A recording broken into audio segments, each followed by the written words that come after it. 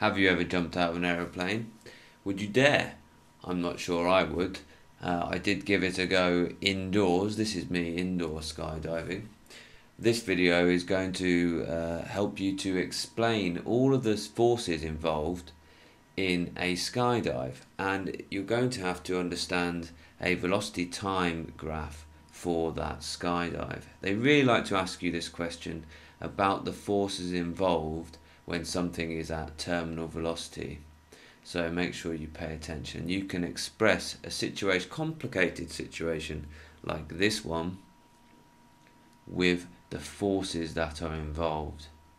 So on my body here, we're going to draw a free body force diagram.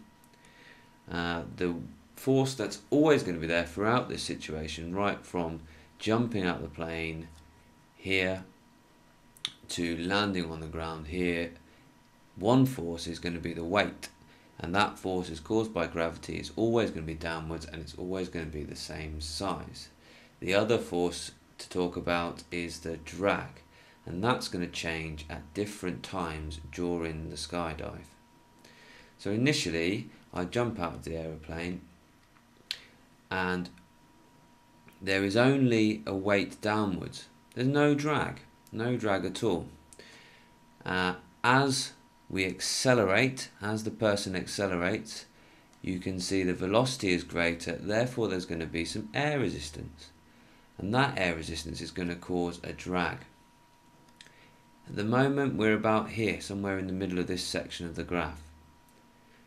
The weight is still greater than the drag, so there's still a resultant force downwards, so there is still an acceleration. But as that body accelerates, there is going to be more drag and therefore less acceleration. So in this section, the weight is greater than the drag. As we accelerate, we're going to reach a point at which drag becomes equal to weight.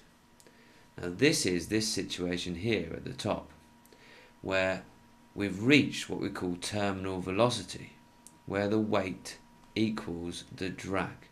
So according to Newton's first law here, we've got no resultant force, so we've got no acceleration. We've got a steady speed, a constant speed. It's a very high constant speed at this point, but the body is not accelerating. I'm in what we call the body flying position. Belly down flying position is a nice steady speed, nice stable flight. Now eventually I'm going to get close to the land, so what I'm going to want to do is I'm going to want to open my parachute. I'm going really fast at this point, so I've got this huge surface area. I've got a very high drag. So now we've got a resultant force upwards, so there's going to be a change in my speed. I'm going to decelerate, and you can see during this section of the graph I'm going to decelerate very rapidly. So I'm going to lose all that speed very, very, very quickly. At this point the drag is greater than the weight, as you can see here in the diagram. Therefore you've got that overall force, you've got a very rapid deceleration. As we decelerate, gradually drag gets less and less and less, until once more we've got a situation where the two forces are equal. Therefore you've got a new situation, a new much lower constant velocity, a new much lower terminal velocity. Once more, this is the situation where the weight is equal to the drag, so therefore there's no acceleration. And then finally you can see this very last little bit of the graph here is, well, safely landed. Okay, I hope that makes sense. That's expressing this complex situation using two forces. Have a little think about some other situations where something reaches terminal velocity.